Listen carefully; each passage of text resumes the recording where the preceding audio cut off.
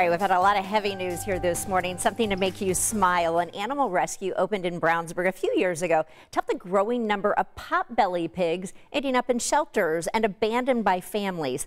Oinking Acres Farm and Rescue Sanctuary is not only finding new families for these pet pigs, but also trying to educate the public about farm animal rescue. Hey, can you say hi? Hi, baby. Olivia had started fostering pot-bellied pigs like Pua when she was just 14 years old. He came from Brownsburg Humane Society.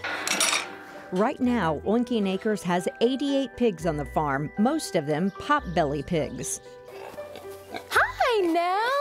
They see these cute, tiny little piglets, and they are exceptionally cute, and they do have potential to make great pets, but they're not the best pet for the average household. They need lots of space. They need special veterinarian care. And once these domesticated pot-bellies live in a home, they can't really be returned to barn life. Olivia has their space decorated like a typical home: blankets, beds, even Bonanza playing on the TV. And Olivia says, don't underestimate the pig. They're the third smartest animal in the animal kingdom. They have the ability to outperform a 5-year-old child on a cognitive test. They're highly emotional. When they're happy, they wag their tails just like dogs, and when they're sad or upset, they cry real tears. They're highly trainable. They can be housebroken, crate trained, harness trained. Anything you can train a dog to do, you can train a pig to do. They have a lot of company on the farm. There's 2 cows, 1 donkey, a miniature horse, 8 goats, 6 rabbits, 4 cats, 1 peacock, 2 peahens, a guinea, a pheasant, a turkey, and I think I've got everybody.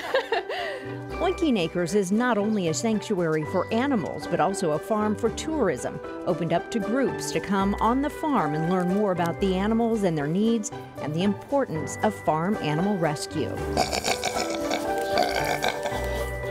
They really are so cute. So if you'd like to learn more about Oinking Acres or plan a visit, maybe with a classroom, you can head to WTHR.com/totherescue. You can also nominate a shelter by writing to us. And many of their animals are ready for adoption. So we're going to show you some of those today at noon. And if you are looking for a pot-bellied pig, she gets many of these little babies in there. A lot of people want to start with babies. So she says, please don't buy one. Don't get on the internet. This way you can adopt from her, get someone a home, and then also she can help educate you a little bit more about owning a pot-bellied pig to make it a success. And that's so important, because I think you see all the time, I'm sure she will tell, she probably told you this, that people get the little tiny pigs and are told these will stay small, and then you get people like, she has I so have an many of them. apartment, and now you're stuck with this really big pig you can't take care of. That's the problem. Right. By the way, a pig's domicile was nicer than my first apartment, because that was sweet. Yeah, Yeah, nice flat screen couch, TV. TV. Yeah, They've got it exactly. made.